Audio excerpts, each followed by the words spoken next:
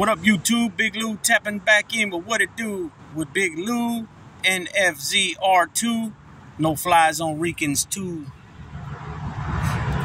This is the reaction video to Saturday night, August 20th, 2022, boxing bouts that I featured in a video on Friday.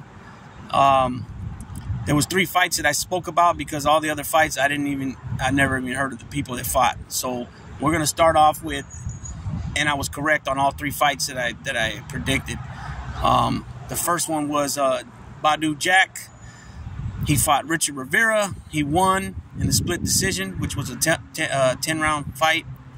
Also, Callum Smith, he got a KO in the 4th round of a 12-round fight against Matthew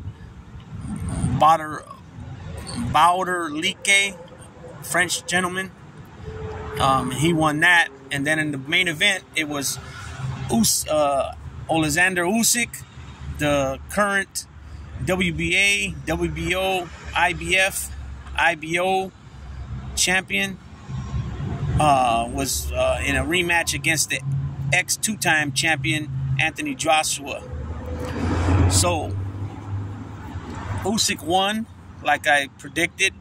So now his record is 20-0 with 13 knockouts, and I believe Joshua's record now is 24-3 because now he's lost twice to Usyk, and he lost once to Andy Ruiz Jr. And Usyk's defense, they said, was excellent, though they said his defense was excellent, and it needed to be. Joshua rocked him several times in the fight, but Usyk managed to avoid so many shots and might well have proven himself the best pound-for-pound fighter in the world with that performance.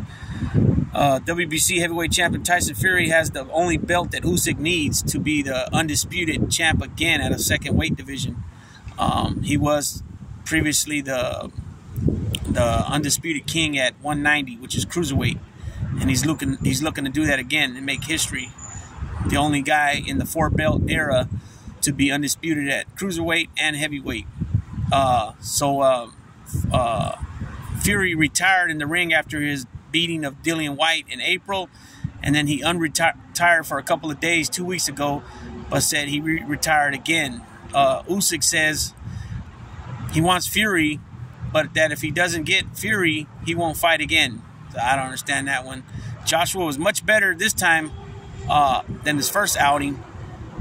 He was able to make some adjustments. He came out like in the 9th round, was doing some good things going in the 9th round, but Usyk, being the champion he is, he came out 10th, 11th, and 12th round, the championship rounds, and just dominated. He did the same thing that Joshua did in the 9th round. He was much better, like I said, but he happened to go against one of the best pound-for-pound fighters in the world. So, you know, Usyk won a split decision to retain the IBF, WBA, and WBO titles. He also has the IBO, which is not recognized as a major world title, but he still carries it. It's still a gold belt. He still carries it around with him. There's been other notable champions of the IBO, such as Triple G. Bernard Hopkins has held it before, and I even think Canelo's held it before.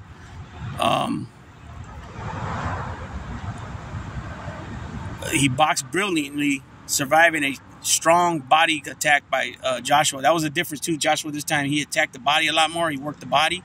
As everybody knows, he got rid of his, well, I don't know if everybody knows, but I had said it in the previous video that he had got rid of his longtime trainer, Robert McCracken, and he went with Robert Garcia this time, who Robert Garcia has trained many champions and many contenders.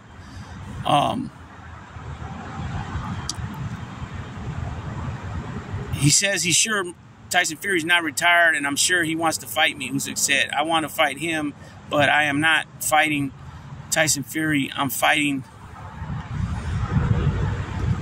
If I'm not fighting Tyson Fury, I'm not fighting at all. So I think that has something to do with what his country's going through right now. There was a judge. It should have been a unanimous decision. There was a judge named Glenn Fieldman scored the bout 115-113 for Joshua, and the other two judges scored it 116-112 and 115-113 from Usyk. And Yahoo Sports had it 116-112. So 116-112 is 8 rounds to 4. Right? I don't know how that other judge had it for Joshua. What a performance by Usyk. Joshua promoter Eddie Hearn said that 10th round was one of the best rounds I've seen. It turned that fight around, and what he did in the 10th, 11th, and 12th was incredible. That was the difference, and he's speaking of Usyk. Joshua lost his titles to Usyk in Tottenham, England in September, leading to Saturday's rematch.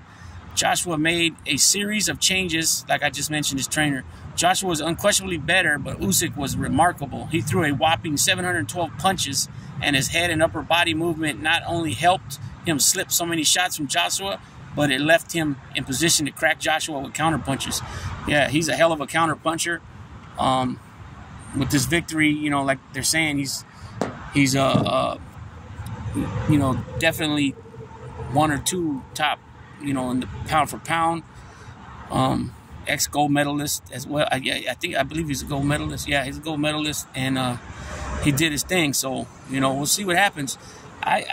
Tyson Fury can box. Everybody knows he can box, but he's so big and tall that sometimes his arms are so fucking long that it's hard. His boxing looks funny to me. You know, that's just my opinion. But Usyk is 6'3", and Usyk's not a small man. He's 6'3". Yeah, his weight isn't as heavy as a Joshua or a Fury, but 6'3", that was considered a large man at one time. You know, now you got, you know, Fury 6'9", Wilder 6'7", Joshua 6'6". You know, you had that Russian dude that was 7 foot, right? So a lot of these heavyweights nowadays are tall guys, you know. But 6'3" at one point would be considered tall. George Foreman 6'3", you know. Holyfield 6'2", Lennox Lewis 6'5", Mike Tyson 5'11".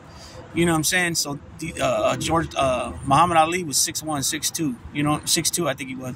You know, Frazier was 6 foot, 5'11", 6 foot. So it's just, I believe Usyk can get him with his boxing skills, his sticking and moving, his counter punching. The only problem I believe he might have is if Fury does what he did to Wilder in fight 2, where he, you know, pushed up on him, bullied him with his body, you know, trying to tire him out by pushing up on him, making him hold his weight up, you know, pushing against his weight. You know, I don't believe Wilder has a stronger punch than Usyk, I believe, than most guys.